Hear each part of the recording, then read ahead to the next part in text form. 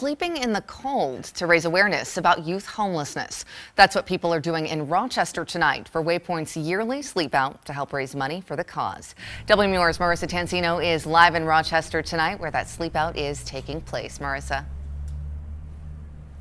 Monica, that's right. We are here in Rochester, and this is the 9th year that Waypoint is hosting its annual Sleep Out. Take a look behind me here. You can see some of the people that came out for this. They're expecting about a couple dozen people to come out and sleep here at Waypoint outside in Rochester, but they say hundreds of people will be participating across the state. Really just acknowledging the fact that there are youth and young adults who are homeless and sleeping on our streets in all of our communities in New Hampshire every night. Sleeping in solidarity. That's the theme of Friday night's Sleep Out, organized by Waypoint to bring awareness to youth homelessness. I think one of the things that's hardest is to think that this is the rest of my life, that there's no really path to get out of the situation.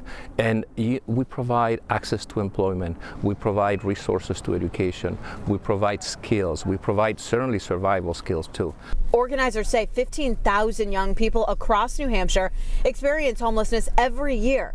Through funding used to fuel resources and community support, Waypoint hopes to bring an end to the problem. To really understand that this is not the problem of one night and this is not going to be solved one day, but that really it requires the support of government, of federal government, of cities, of citizens, and everybody. The CEO of Waypoint says there's not one path to youth homelessness, and just because you don't see it doesn't mean it's not there.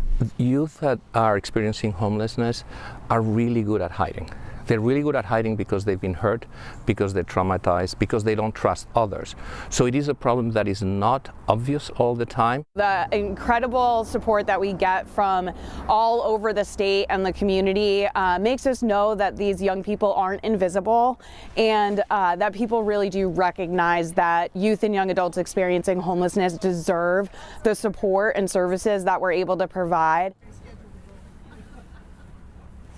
And Waypoint hopes to raise $450,000 through the fundraising efforts leading up to tonight. They say all of those funds will go towards resources to help support homeless youth. We're live in Rochester. Marissa Tansino, WMUR News 9.